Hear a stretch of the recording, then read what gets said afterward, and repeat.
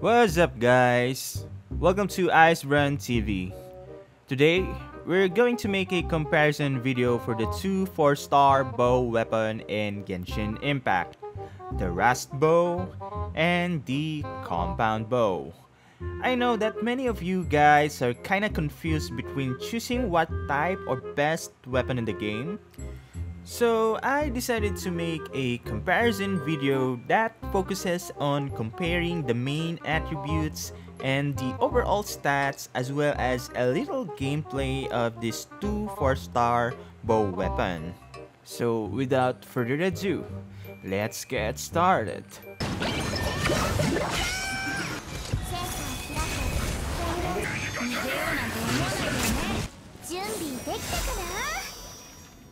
So first things first, currently I'm using my level 70 official as my main DPS, and both Rust Bow and Compound Bow have the same refinement and weapon level, which is refinement level 1 and weapon level 60. And obviously they are both 4-star weapon. So which means they do have the same scaling when you upgrade them. I think that's enough talking. Let's do the comparison video now.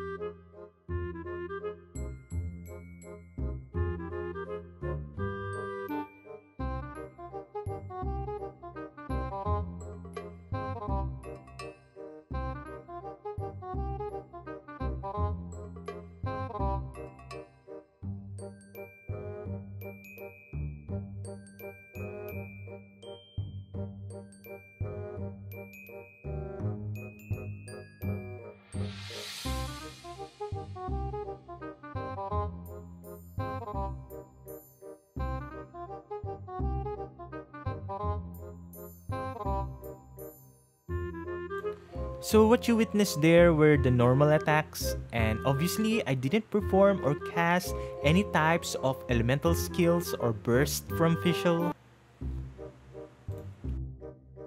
As far as elemental skills are concerned, here are some footages that would show you the differences in damage output of the two bows. Obviously, when using an elemental skills, Rust has more electro damage output than your compound bow. This shows us one of the advantages of using a Rust bow, as the Rust gives an additional attack percentage bonuses in comparison to your compound bow, which only gives you an additional physical damage bonuses. Whereas on the other hand, one of the advantages of your compound bow is that it is refinable, as it could easily obtain through forging, which is very F2P friendly at the first place. That's why most players find it attractable.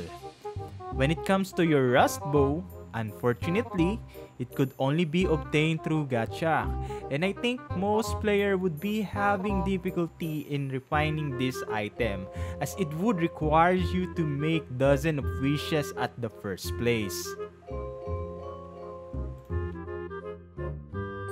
And that's all for this video, guys. For more Genshin Impact tips, weapon comparison, and review updates, please do subscribe to our YouTube channel as it would help us to make future videos.